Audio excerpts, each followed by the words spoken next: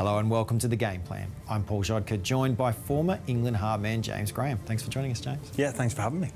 It's going to be a day where we talk about three big name forwards who are switching clubs for the 2024 season. Let's turn to a player moving from the Broncos to the Dolphins in Tom Flegler. Show us what he can do for a team with his ball in hand. Yeah, this is sensational stuff. So look at where Flegler's receiving the ball, basically on his own 10. One of the hardest runs, one of the hardest carries to take in rugby league. Sometimes people are looking around, who's going to take this run? Well, Flegler wants the ball, and let's see what he does from the team. So they're pretty much just outside their own 10, and he manages to carry this football all the way to past the 30. That is a magnificent run. When you look back and look at the territory, the Brisbane Broncos completely on the back foot, going absolutely nowhere in this set. Payne Haas has been controlled. Give the ball to Tom Flegler next, and let's see where we can get to. So, as a kicker, as a half, you just love to play alongside a guy like Tom Flegler. I can only imagine what he's going to do for those players at the Dolphins when nothing's going your way.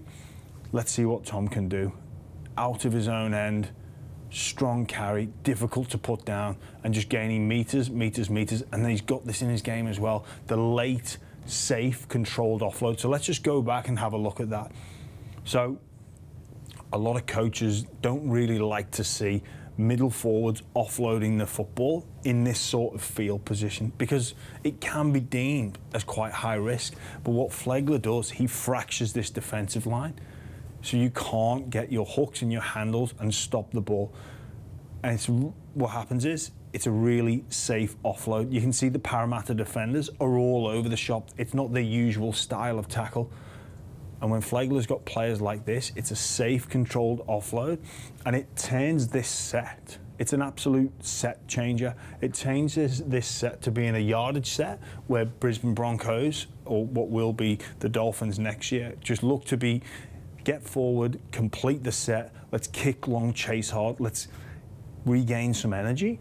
It turns it into an attacking style set where now the kick off the back of that is going to be an offensive style kick, and then the pressure then is on to the Parramatta Eels. This is a semi-final game, and from memory the game still needed to be won for the Brisbane Broncos. And let's just have a look at this. Flegler, he's got support there with Payne Haas, skips across, again a safe controlled offload with go back. Let's see how many numbers are in that tackle and what it does to the New Zealand Warriors defensive line. So there's already one marker, so the defensive line is pretty fractured. So let's just play it on. Let's see how many defenders Flegler managed to attract the attention of. 1, 2, I think that's near Corey there, who's the right back row.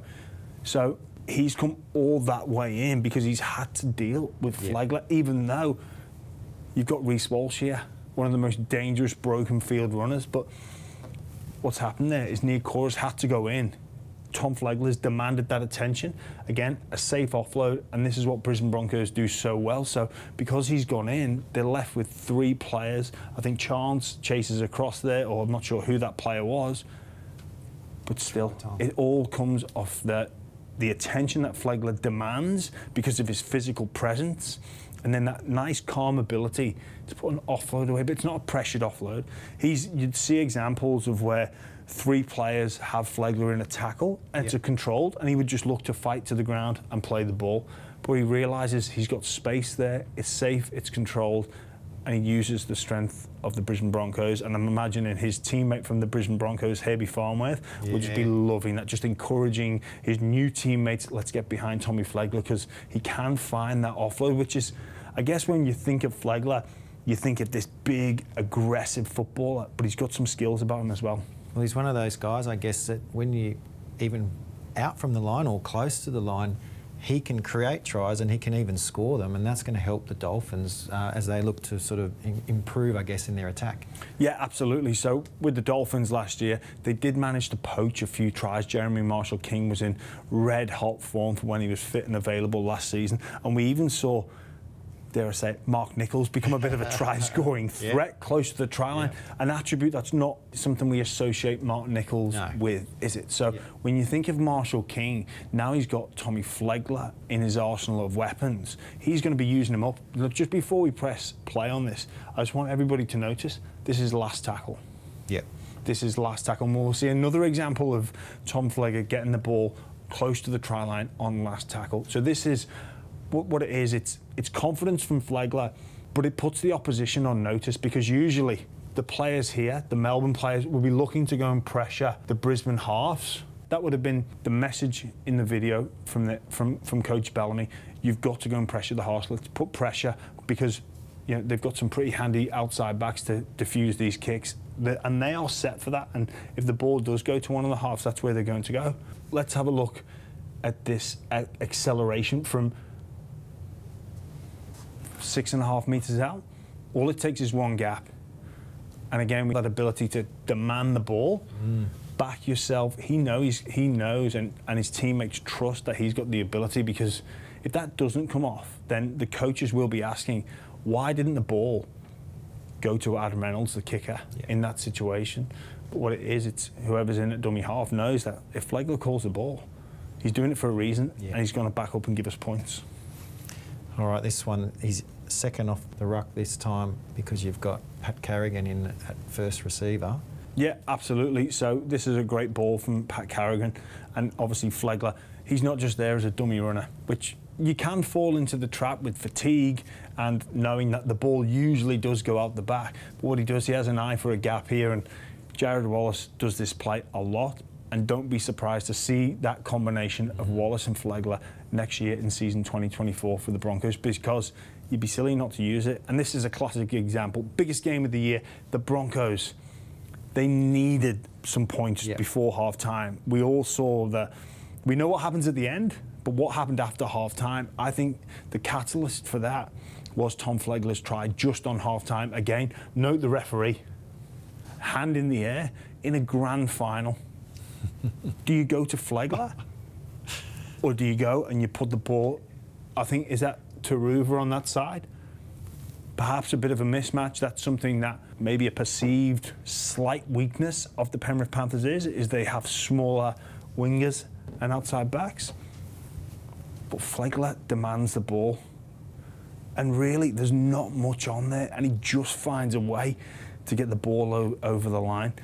But that's a very, very confident front rower that demands the football in that situation in a grand final. Yeah. And he comes up with the goods. It's great stuff.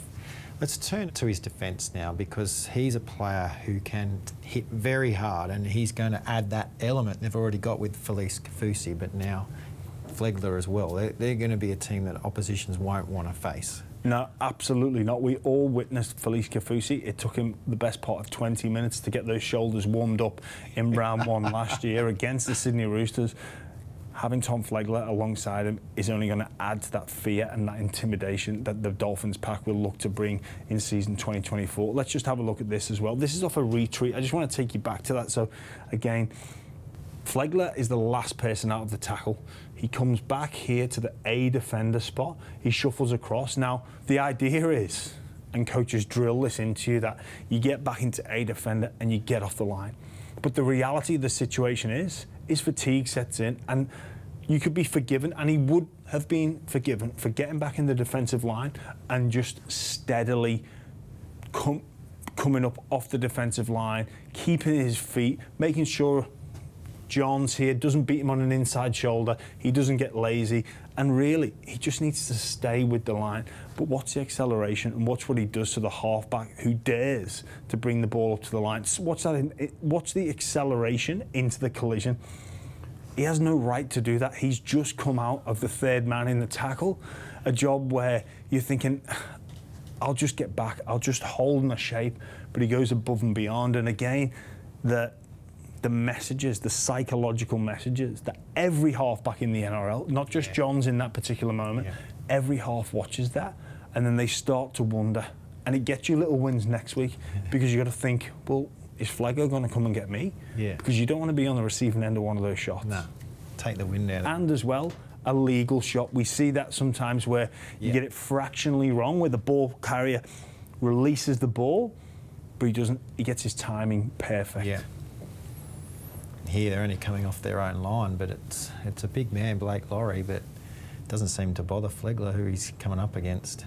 No, this is sensational stuff. I just want to take you back a couple of frames. So if you watch where Flegler is, he comes from the outside in on this occasion and absolutely belts Blake Laurie. Can you take it back? I just want to play it at full speed and watch Blake Laurie's body, because usually in these collisions, boom, it stops. Yeah. His momentum completely stops. Yeah. Now, usually when shots like that happen, we see maybe a spin out or the momentum continues on, but he stops him dead in his tracks. And this is a smart play. If you look at Blake Laurie, he does have a slight passing game, but not particularly known for that. There's no push, so Flegler then can come from the outside in. It's probably not something you'd encourage too much from a coaching staff perspective, but what you do, you'd encourage and say, if you can pull it off, I'll let you shoot out the line and abandon the shape. And when Flegler does it and executes like that, you're only going to encourage it. And right here again, similar sort of standpoint, and Flegler's, well, he's first in, I guess, as the defender, and what happens next? Yeah, let's have a look at this one. We saw Tom Flegler carry the ball off his own line and change a set for the Brisbane Broncos. Well, when you're coming up against the Broncos with a guy like Tom Flegler, you're looking to try and gain an advantage, try and change a set. I think this is Will Warbrick, who's a big human being, and Tom Flegler just says, you're not going to change this set, mate. In fact, we're going to put the advantage back, or even more so in the favour of the Brisbane Broncos. That was a semi-final game as well. Yeah. That's an aggressive shot where the margin for error is very small. The last thing you want to do in that situation is be offside for a penalty, so you've got to think about your line speed. You know that you need to go and meet the collision, accelerate into the collision. But with a guy like Warbrick, who's got decent feet, you've got to get your timing right. The last thing you need to do is a lazy arm, make contact with the head, concede a penalty, perhaps get 10 minutes. Yeah. But he executes that one perfectly. He'll be great for the Dolphins. Absolutely. Wayne Bennett, Christian Wolf, be looking forward to having him in their forward pack for season 2024. Thanks very much, James. For all your NRL game plan news and analysis, go to NRL.com.